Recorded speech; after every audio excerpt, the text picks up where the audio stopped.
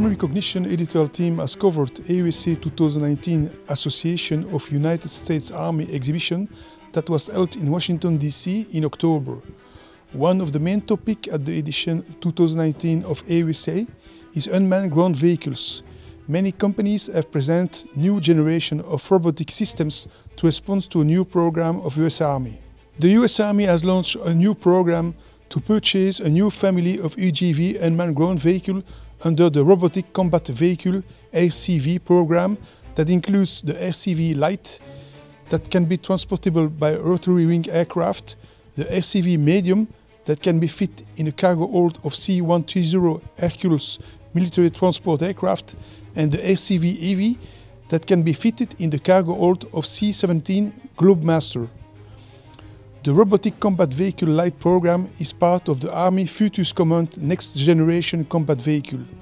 The goal of this program is to provide US soldiers of mechanized infantry units and armor units with combat robot vehicles that extend their reach and effectiveness on the battlefield. The US Army expects to have prototypes of the RCV-L as well the RCV-M, the Robotic Combat Vehicle Medium, in full testing in 2020. Two of each design will be selected to perform field trial tests with the goal of operational deployment by 2028.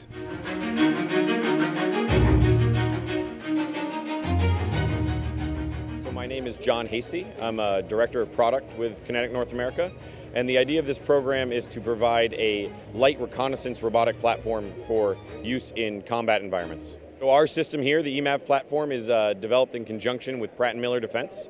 So we've partnered exclusively on this program to provide a system that is non-developmental and ready for experimentation today. The differentiator for our system is that it is developed from the ground up as a robotic platform, and it's developed specifically to meet the speeds and mobility requirements of an armored brigade combat team as opposed to an infantry squad. So it meets the speed requirements, the cross-train mobility to keep up with an ABCT. And then the system also has all the open system architecture to integrate the vehicle autonomy from the government and to integrate all the various capabilities from cameras, video, and command and control. The requirement has a number of payloads that they've requested, and what we're demonstrating here is some of those core payloads that they've identified as being a minimum requirement. So weapon system being one, tethered UAS being another system. So the remote weapon station here is a CROWS-J. It's built by Kongsberg. It's the program of record system, and the government is looking to reuse those systems they already have in inventory. So we are using one here on our system, but the program would provide it as government furnished equipment.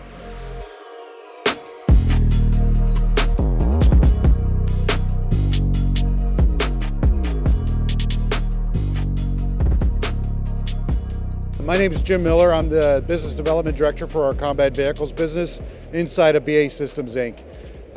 Today we're showcasing a vehicle behind me that fits into the Army's next generation of combat vehicles programs, which is a very broad program that looks at what does the Army need in the future on the battlefield.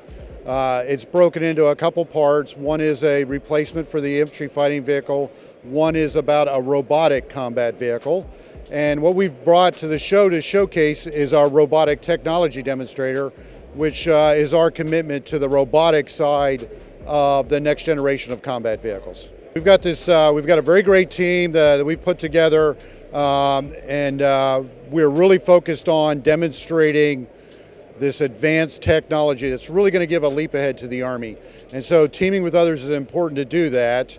The key thing we're really trying to do with this demonstrator is show how we take soldiers out of harm's way while increasing the lethality of Army units on the battlefield. So it's important for us to have this advanced technology demonstrator inside of what we call the RTD to get after that mission, to take care of our soldiers, increase lethality. So this vehicle is designed to be a rolling lab, which means we're going to change it, we're going to update it, we're going to put new technologies on it. And the idea is to test them, integrating, see what value we get from different integrations. And what we're finding out is the critical thing is really the integration. On this vehicle today, the one we're showcasing today, has a current set of technologies that are available now that we've integrated on this vehicle as a starting point. And if I just start from the bottom up, we've got a composite rubber track on the vehicle. which does a couple things for a robotic vehicle. One, makes it very quiet on the battlefield. It also increases the range of the vehicle, and because we don't have soldiers on the vehicle, there are no soldiers on this vehicle at all, it simplifies the maintenance of the track, because CRT goes forever without maintenance.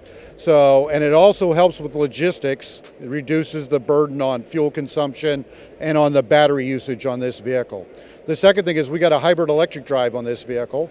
We took a hybrid electric drive that we put in civilian commuter buses, thousands of buses already out there on the streets, millions of miles of reliability, and we put it on this vehicle. Again, a few reasons that's really beneficial. One is it's quiet, it will drive forever without logistics support, it doesn't need much fuel, and it can run on battery power and power all the sensors at really kind of a logistically simple, low cost to the Army. And it makes it very exciting for that reason. Above that, we have 5 sensors on the outside of the vehicle. They're just camera-based sensors. You see over here on my left, there's all kinds of sensors on this vehicle.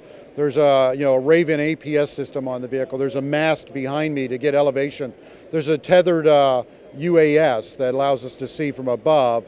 And what we've got on this vehicle is an ability to integrate all that information so it's of value back to the soldier in packages that can be transmitted back to the soldier. We also have, besides the UAS, we have a marsupial robot. This is a 4-legged robot, kind of looks like a dog, and the idea is it's carried on the vehicle. This can dismount itself, go check it out, report to the vehicle, which can report back to soldiers, and then remount itself on the vehicle so the vehicle can continue forward. So these are the kind of exciting things we've done already. And like I said, this is a rolling lab. We've got a lethality solution that's a 30mm gun, but there's lots of space up front for additional sensors on the sides of the turret for additional weapon systems, additional capabilities that you would expect to see on a battlefield. And so we're pretty excited about the capabilities we have here. The idea is to get out and test it, try new technologies, go again, see what we get out of it, and see what we can offer the Army. Again, it's all about getting soldiers out of harm's way while the Army gets more lethal on the battlefield. So really exciting program.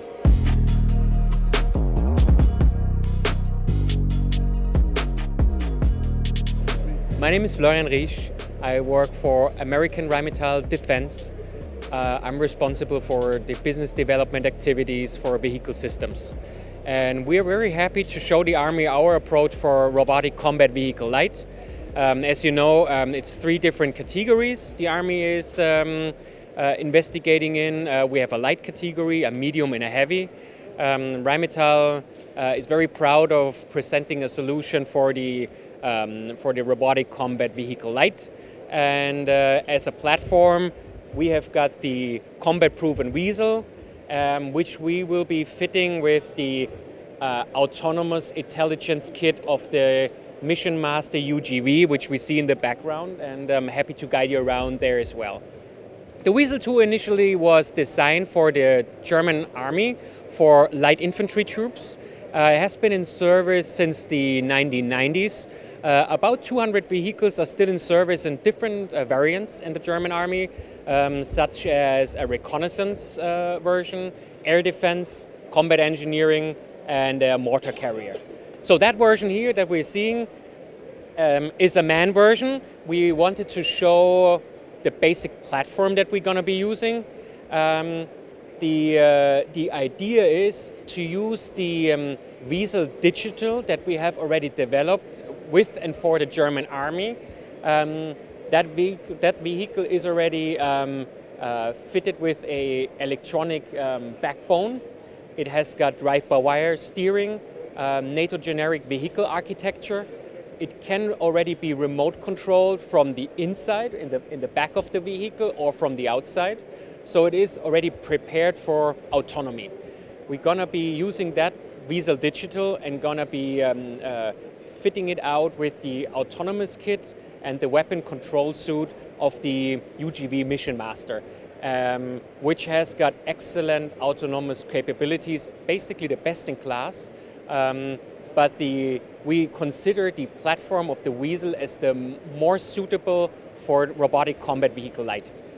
Our Robotic Combat Vehicle Light, which we call the Wiesel Wingman, will be equipped with a Cross J weapon station. Right now we show as an example for the integration the Rheinmetall Field Ranger weapon station, but we are pretty flexible in what we want to integrate and basically can add different features to the vehicle, such as a tethered drone, which will be one of the requirements for RCV-Light. I think what is interesting to point out and why we have chosen that vehicle is, as I just stated before, it is in service with the German Army. It's combat proven. It has seen service in Kosovo and Afghanistan. A special version that is already remote controlled is in service or was in service with the German Army as a part of the route clearance package. So it was fitted out with a ground penetrating radar. And one of the key features of that vehicle is it's not only very mobile due to its tracks, it's also highly air transportable. So it fits into a CH-47, which is one of the requirements. You can transport it underslung, and at least that base version is also qualified airdroppable.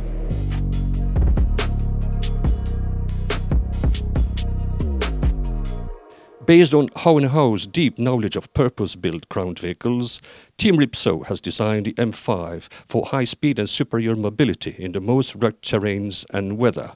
This fifth-generation robotic combat vehicle platform combines scalable armor, suspension and drive options to meet a variety of mission demands. The team has invested upfront in key technologies to demonstrate that the Ripsaw M5 is mission-ready to provide the US Army confident execution with uncompromising technology, including real-time situational awareness systems, remote weapon stations, and terrain engagement systems. At AUSA 2019, the Ripsaw M5 was fitted with an MCT-30 turret designed by the Norwegian company Kongsberg, armed with a 30mm automatic cannon. According to Textron Systems, the Ripsaw M5 can be equipped with other weapon systems, including the common remote weapon stations armed with Javelin missiles.